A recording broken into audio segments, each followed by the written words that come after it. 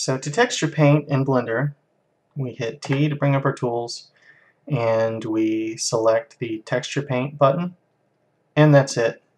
You're painting. We can do this for any object. So if I select this button to go back into object mode, and tap X to delete, Shift A, and say I add a monkey head, and tap W to give it some smoothing, tap W again to increase the subdivision levels, S to scale. It has no materials, no textures, no UV maps, nothing. All we do is select the object, select the texture paint button, and that's it. You're painting. Now, there's a lot of interesting stuff we can do, so I'd like to get into that a little bit. Let's go ahead and hit our full screen button here. Let's click the X to delete this layer we just did. So the first thing I want to go over, you can change the size of your texture layer whenever you want. Down here, if I just drag this all the way down, you see it goes to 128. The new layer size increments and decrements in chunks of 128, which is good because this allows us to increase and decrease the size of our layer. You can go all the way as far down as 128, which would be extremely small. So if I were to click Add Color here, very super pixelated layer, which is also giving us some artifacting here. If we delete that, we could go up and make one around the 4000 level. Of course, the bigger you make these layers, the more resources that's going to eat up. So if I click Add Color there, you'll see it stalls for a second because it's generating this really large image. On the other side, the quality is super good here. So we'll delete that, and let's compromise here at about 2048. I'll click Add Color, and I can tap X to increase or decrease the size of my brush. Of course, Shift X to increase or decrease the pressure strength. And Blender 2.71 has added some really cool functionality here in that I can go all the way up to 1 and have this cool visual representation of exactly how strong or light the pressure is, which is cool. If I hold Shift using ZeroBrush, we have an eraser. So you see we can hold Shift and we erase, we let go, and we have our regular pen back. We can add bump layers, which are basically layers with normal mapping. So if I click that, and that of course creates a 2048 by 2048 size bump layer there. We can start drawing there. Bump layers, or normal mapping layers, are really layers that where the resolution makes a really big difference. So if I were to bring the resolution really low and add another bump layer there, look how bad that looks. Or even if I brought that up to just like, say, 512, add a bump layer there, pretty nasty looking. So the higher resolution we make the bump layers, the better they will look. Okay, so over in our ZeroBrush menu here, we have two options. We can either load a single brush or a folder of brushes, which is represented by brushes. So let's just load a single brush this time. I'll click Brush, and you'll see the standard file menu pops up here. I already have in my library, under Utilities, I have a Brushes folder I have saved to my bookmarks, and you would just click Add to do that. So I'm going to click on Brushes here. And under Brushes, I have a folder here called Seamless 124 by 124, and these are seamless textures that I've collected in various places off the internet, and you can download this folder of sample brushes in the description of this video. What we'll do is just select one of these, say this dry mud here, and what happens when using ZeroBrush is selecting the texture loads that texture as its own brush. So we don't have to fool with going down to texture here and setting all that business up. Hit X to increase the size of that, and you see it going all over the place here. So we have some options over here. Layer opacity. We also have bumpiness, which controls the normal mapping factor, which we can immediately add to any of our layers. So we can do it like this, and we could decrease the opacity all the way down if we wanted. Or I can select this, hit 0. Or I could just add an actual bump layer, click Add Bump, And there we have a pretty decent looking bump layer there. And we can control its bumpiness to bring that down a bit. We can actually select it and enter a value if we want 0.1. There we go, nice. So we can do that like that.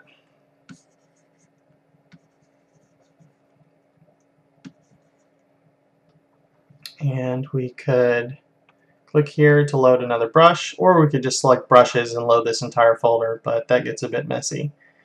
So I'll select this carpet texture here, and as you can see, I'm still on my bump layer, so it's just doing the normal mapping of it. Or we could select back on color, draw it on here, or we could add another color layer and do it on here.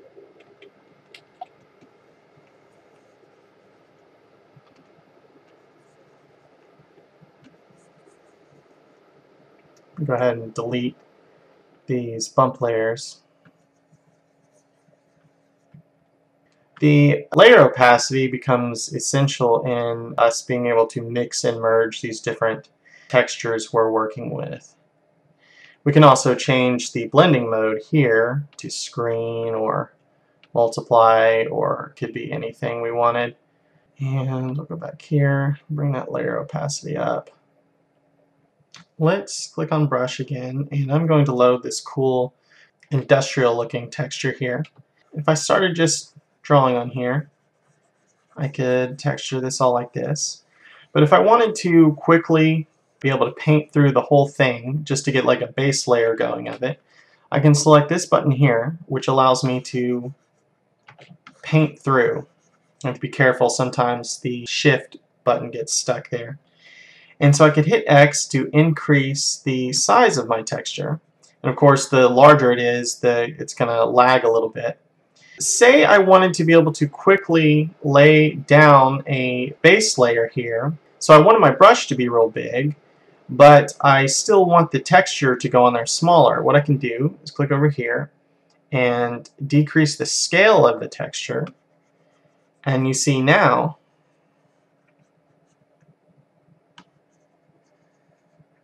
I still have this big surface of it, but it's going on there small. One important thing to notice when you're working with seamless textures, so long as you don't move around your object, rotate or zoom in or zoom out or anything like that, you can let go of your tablet or mouse and then start drawing down again, and it will still, the seamless texture will still work together. Now as soon as you move or rotate, that's gone. It's going to be starting on a new tier there. Using the paint through option, we were able to kind of lay down this base layer here, and then we could turn that off, decrease the size of our brush, maybe increase this scale of the texture a little bit, and just work around here, fill in some of the areas where it kind of looks stretched out from us just laying down that generic layer there.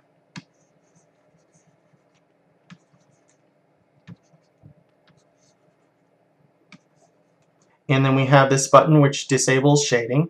So this is good, so we can see when we need to adjust underneath or in some kind of area that we can't see well because of the material. We can turn that on and off.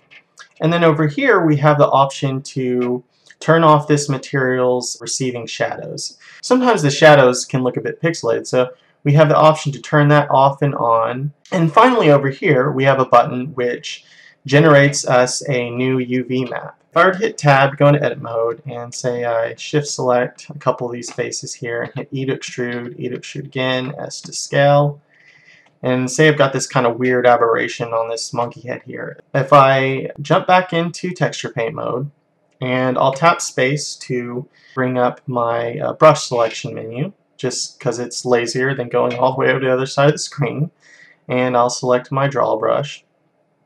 If I start trying to paint on here where I extruded this out, it does not look good because the UV map is now distorted.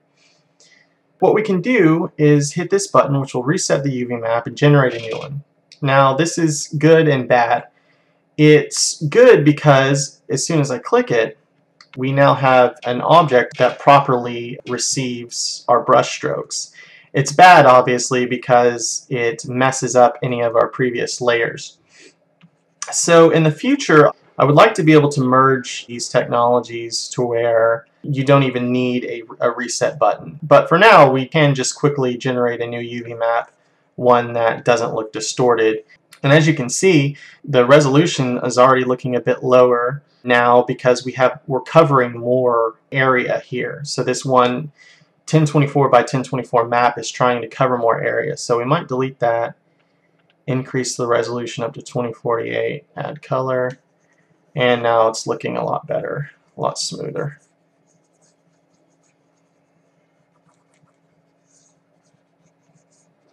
I'm going to, instead of deleting this layer, I'm just going to go ahead and hide it and create a new one for us to work on. And so we have this option over here where it says tiled. This is how we change the application of the texture on the brush. So when it's tiled, so long as we don't rotate or move our view, we can start painting on our object, especially when you're using a seamless texture. You can draw, you can let go of your pen and pick up drawing again, and the pattern will be consistent. So this is how ZeroBrush handles textures by default. The other one that I use most commonly besides tiled is stencil. Select stencil. What it will do is bring up an overlay of the texture, and then basically we brush it on. What's on that stencil gets put onto our object, which is very good. So we'll move that, and we've got that just painted straight onto there, which is dope. And you'll notice this little circle icon by Guts. We'll see that the names of these brushes are like Carpet, Fabric Yellow, Dry Mud, and Guts, instead of like Guts X1000- and all this kind of stuff. I created a brush name modifier that gets rid of a lot of common junk you find when you download images. The idea being that you're able to go on Google Image Search or some other site, download all kind of images you want to use, and when you load them into Blender, they'll have nice, clean names. What the little circle is for is I didn't want the ZeroBrush brushes that you load to affect the placement of Blender's internal brushes, such as the clone, draw, smear, or soften. And so this works also in sculpt mode as well, where there's actually quite a lot of brushes. And this way, your default brushes will always be in the same location. They won't get mixed around with the new brushes. Alright, so let's go ahead and go over all the available layer options here. So color, we've been using that a lot. So a color layer is basically just a regular layer we can paint on, change the colors of our brushes, or just use, standard draw brush, or clone. We could Alt double tap over here, and then I could start cloning wherever my 3D cursor is. The color layer is, just a basic paint layer, and then the bump adds normal mapping. We went over that. So if I were to click Add Bump here and start drawing, if I select the Dry Mud, I start drawing there, decrease this down a bit, and so we're drawing onto our normal mapping here, which looks really awesome. The difference between this specular layer adding button and any other specular layer button I've seen on any other Blender add-on is that this one works. Because what happens when I click this layer communicates with this material to make sure all the settings are correct to actually receive the specular layer. So you see, as soon as we do that, the specularity of the whole object gets zapped, which is what we need for this to work. I can actually paint on with textures specular layers. So it almost kind of creates this kind of ghostly effect here. What this specular layer does is it's only going to show us the areas we painted on that are being affected by the light. So if I were to switch this over to draw, and which is on white, and see, now we're just adding the standard kind of white specular there, which you can see coming up. I can hold shift with that also to use my eraser and put that on there. A specular layer is just going to show us wherever the light is actually hitting this. Part of this is painting it on there, and the other part is considering where the actual light is actually focusing on our object. So if I were to click my button here to zoom out, and I were to select my scene light and turn its visibility on so I can actually grab it. Got that there, hit G to grab. I start rotating it. You see that the light is now moving around my monkey object there. So it kind of works twofold. It's where's the light actually shining, and then what is actually on the map. But in any case, we now actually have specular layers that work, which is good. So if I select Add Transparent, you'll see that the object appears to disappear. But actually, what we have now is an object we can paint on. And so anywhere we paint on this object, we'll be able to see now. And if I were to select the Paint Through button, whatever I paint will also paint through the other side also. So I can actually delete that, click Add Transparent, tap X to decrease the size of my brush, and with this Paint Through on, do one kind of ninja strike like that, and as soon as we rotate, we see it going all the way around. So this is a kind of fun thing to do. Whoa! Whenever you delete a transparency layer or a specular layer, it will restore all the settings that your material needs to function properly. So if I select Alpha Mask, it appears to have done nothing, but what actually is happening now is that we can paint a mask over anywhere in our object. And you see, because I have Paint Through selected, when I painted straight through there, you'll see it's like as though it cuts straight through the monkey here. And so I can make slashes through here and a slash through here and do this, which is cool. So down here at the bottom we have the Save My Layers button.